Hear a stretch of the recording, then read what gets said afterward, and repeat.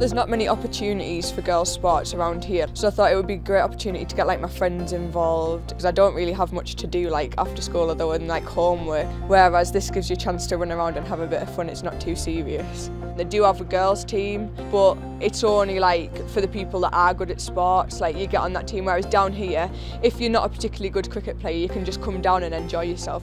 Each week we do like harder stuff, so it's never like easy, I guess, so it's always a challenge for you. Some girls kind of think less of themselves with other boys, like dominating the sports, but I think when girls dominate in the sport, I think it's really good. When I first started playing with the boys, they all kind of stared at me and like they had like really confused faces, and they kept on like mumbling, like saying, oh, she won't be that good, but I kind of proved them wrong.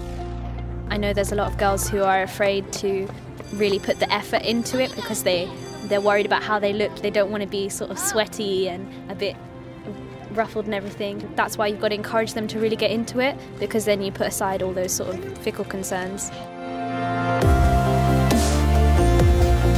There wasn't much cricket here in Camden. There wasn't many opportunities for kids to play cricket outside of school. For us, it's quite local, so we could come here like easily. Shellim and Khalid, they're friendly with us and they speak to us as if like they're our age. It's been 2 years, I've been tournaments, I've been practicing my bowling, my batting. If I wouldn't be playing cricket, I'll be sitting down watching TV. The atmosphere at the sessions is loud, they're very passionate.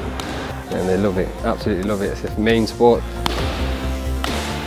It's just like a meet-up every week with different people. It's just a good way to like play with friends. We won this tournament and we went to Edgbaston. We played there, we came second over there. It was a wonderful experience playing there. Much more active. Plus it's really fun as well, so I don't know why you'd want to miss it. Sir came in and announced that he was starting a girls team, so from then on it kind of just developed. So now I play school cricket, I play for a club, and I played a bit of district cricket as well. The barriers we face are just massive. Cultural barriers from parents not wanting to let the children play, to racial barriers that when we went to competition, so the coaches were against it. Despite the barriers, we have managed to knock them down and we managed to get to where we are today. Just having a girls-only project, it was to address the need that we had quite shy girls and parents from like Muslim backgrounds that wanted a female coach, that otherwise they wouldn't let their girls play sport. So if they saw that there was, 2 female coaches running the session, it was, away from, men's eyes. They didn't discourage me, but in Asian households, it's not really, oh, you girls go out and play sport. I don't think it even comes to mind, let alone be encouraged. There's never really been any opportunities for girls to play. There was nothing for girls at school. I never had that confidence to join a club, so it wasn't until something like Chance to Shine came around that I actually got an opportunity to join. My friends at school, when they found out that I was playing cricket, it was absolutely hilarious. An Asian girl who wears a hijab playing cricket, that doesn't happen very often. I couldn't play cricket at all. I was very close to giving up because I didn't feel like I could do it, but Sabak encouraged me that I will get better with time. 3 years on and I've started playing hardball and coaching as well. So that's only due to the support she's given me. She sort of built a bond with everyone in the club. She's definitely been very good help on like when I was going through GCSEs, like the stress of GCSEs, she's definitely helped us through that and sort of been a good guide and a mentor.